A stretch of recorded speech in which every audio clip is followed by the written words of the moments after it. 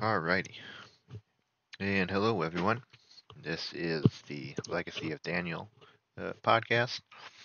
This is episode 3, and this is I guess, still in the Manifest Destiny season. And this morning, I think I got an interesting topic that I can talk about in this show. Um, Probably not going to be a very popular one, or may not be one that is understood by all, but um, destiny um, needs to be something that each and every person uh, one has a right to.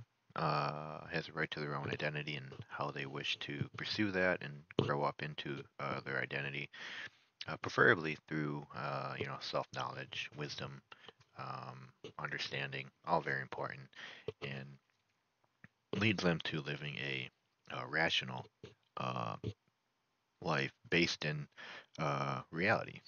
Reality, a reality that requires them to be a member of the community, member of society, um, in various different ways through their vocation, um, just being um, a member of a family, whatever it may be.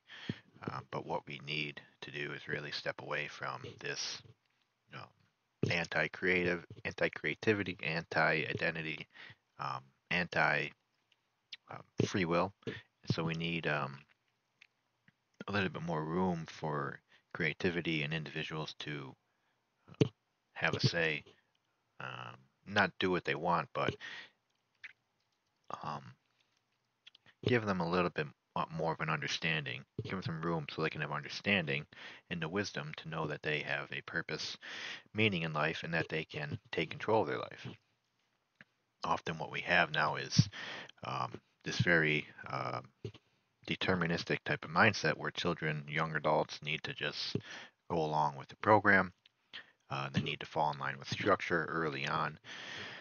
And as this happens, they lose a sense of their creativity, sense of themselves, and ultimately it kind of causes society to erode and decay a little bit because we now just have a bunch of copycats.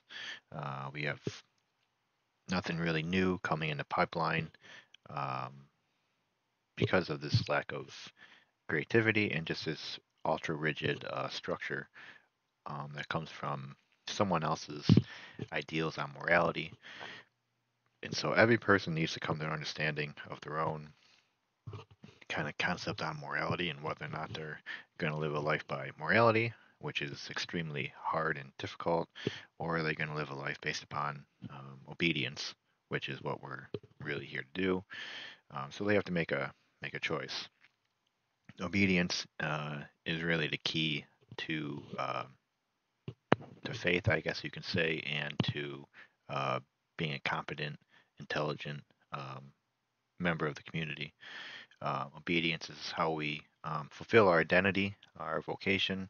It's how we mature, um, and it's also how we better help others around us. So, what do we, I guess, need to do? Well, those in charge need to create an environment that facilitates the understanding that we all have a very noble purpose here, and it requires us to have understanding, but also the courage to kind of reach out and have this understanding so that we can begin cultivating our identity early on in life and what we kind of wish to become, wish to pursue, and we need to be allowed to do that because the more we are allowed to do that, the more we'll be able to support those around us, become a better member of the community, a productive member, more competent member that can solve problems.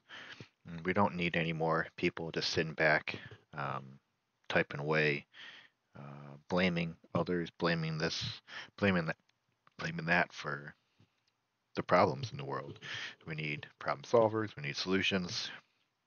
And ultimately, that really comes from people really have a creative mindset and are not afraid to uh, step outside the boundaries of structure or morality and really just kind of grab life by the horns and um, take it on, not just for themselves, but for a greater calling, a greater purpose. Um, so what we have in our life, in our society today, is what I'm calling the Captain America Society. Is that we have a lot of chaos, a lot of people breeding chaos ever since the 60s. And there's a lot of people that make money off this chaos. And they know they make money, and they like it. And they like the chaos, and they like the money. And so they go hand in hand.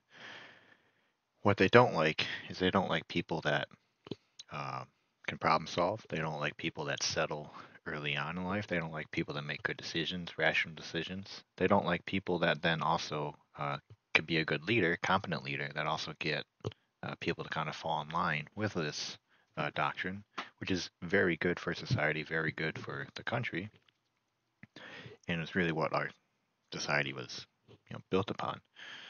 Um, Competent, problem-solving, courageous people seeking a destiny, something greater, not just for themselves but for others, willing to work, put in the work, and but now we just have chaos. And what everyone is hoping is through this chaos is that the Captain America will come out of the chamber of, I guess, hell, you can say, and gonna rise up and just stand up and um, solve all the problems. But this person will not be able to solve the problems because he is not prepared to solve problems, and he's would just ultimately um, either he'll do one of two things. He'll either join the side of the chaos breeding people that caused him much suffering, or he'll realize that his persecutors, who they truly are, and he'll just decide to leave society and just um, not be really much of a partaker in society,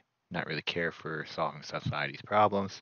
He'll just maybe go into something like homesteading, acquire a skill, maybe a decent job, live a very small, humble life uh, within his means, well below his means even, just to avoid um, playing the game that these chaos breeding people breed in an attempt to draw somebody out to play Captain America, to stand up and go up and protect them against enemies that they intentionally created.